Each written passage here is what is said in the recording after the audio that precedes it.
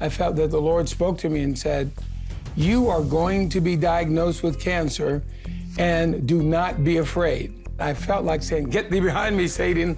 I know that cannot be God." In the fall of 2005, I was diagnosed with esophageal cancer. Very deadly. Survival rate is somewhere between 10 and maybe even 15%. Most people die with advanced cases within 3 or 4 months of the diagnosis. I was very busy. Church was exploding with growth. And all of a sudden, I had to deal with that clear-cut diagnosis and the challenge and a sense of danger. I felt as though the Lord was going to heal me, but I needed to move forward with the treatment plan. As we started the treatments, I started having the worst reactions to chemo. I dropped about 70 pounds over a 9-month period. I also had a stroke that paralyzed the right side of my body. Also, we had a blood clot that broke off from a place in my leg. At one particular time, I was about 24 hours away from dying from having a clot. It was really a very trying time.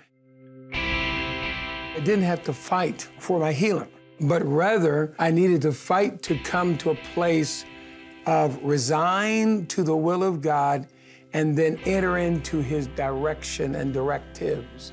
Subtly, that's very different. If I know God's leading me into a battle, then the battle is the Lord's, it's not mine.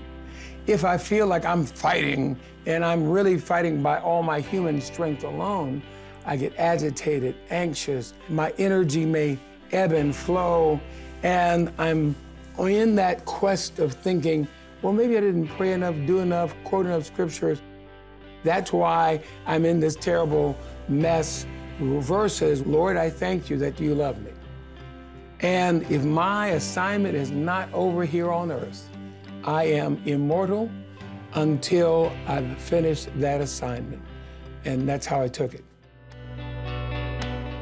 In 2006, on my birthday, as I was just waking up from the surgery to remove my esophagus, reorganize my stomach, a brief time in intensive care where my heartbeat was going up and down off the chart, and they didn't know whether I was going to survive that recovery phase, I was able to get a copy of a Baltimore newspaper which had a picture of me in the paper.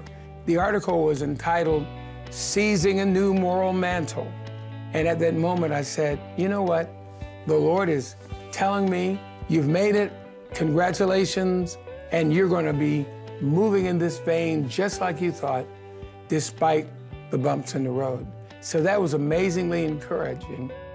God allowed special things to happen to show me that I wasn't out of the race, but rather in his will.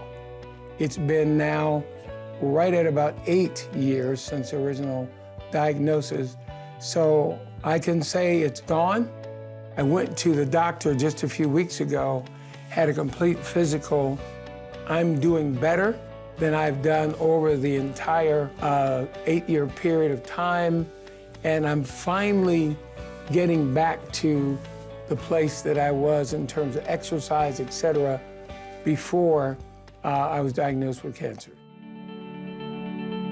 If I had to advise anybody who's going through cancer right now and who's just had the diagnosis, I would say feed your heart and your inner man with the Word of God, even through sermons, etc., and then look to God for his way out. It is not a one-time battle. It is not, I make my stand and boom, here I am. But rather, there are mountaintops you've got to climb to, and there are different levels of engagement with this disease. Sometimes as we're going through our tests and our problems, we're at our wits' end.